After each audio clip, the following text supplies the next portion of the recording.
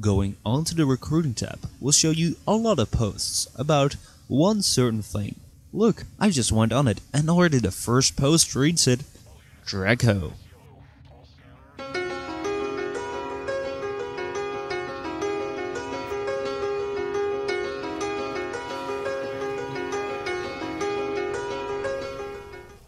Given the vast diversity in this game, with over 200 regular mission nodes, an entire void, derelict system, and more, what is this Draco that it's so immensely popular amongst the community?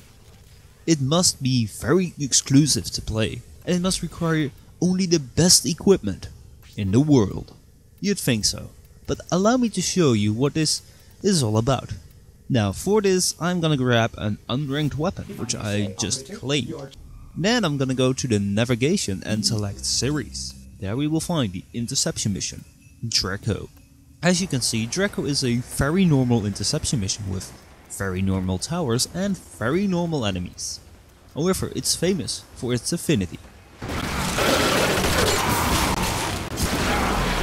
Just being there for a run will allow your equipment to rank up immensely if you do it right. See that chap over there? He's ranking his Ash. Or he's just very stupid and trying to rank his weapons. But that won't work like that, as all the kills he's making with his Ash's powers will only grant affinity to his Warframe.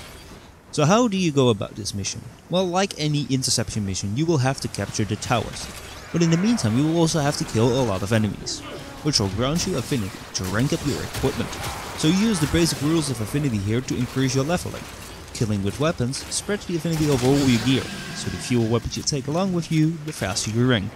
Killing with your Sentinel only levels your Sentinel, as does killing with your Warframe only levels your Warframe. Now you shouldn't go in there with unranked gear only, even though you will have squad mates to help you up and grant you affinity. You will have to be able to survive on your own, or you'll only be a burden. But if you do it right, the rewards aren't so bad. We decoded the enemy transmissions. We have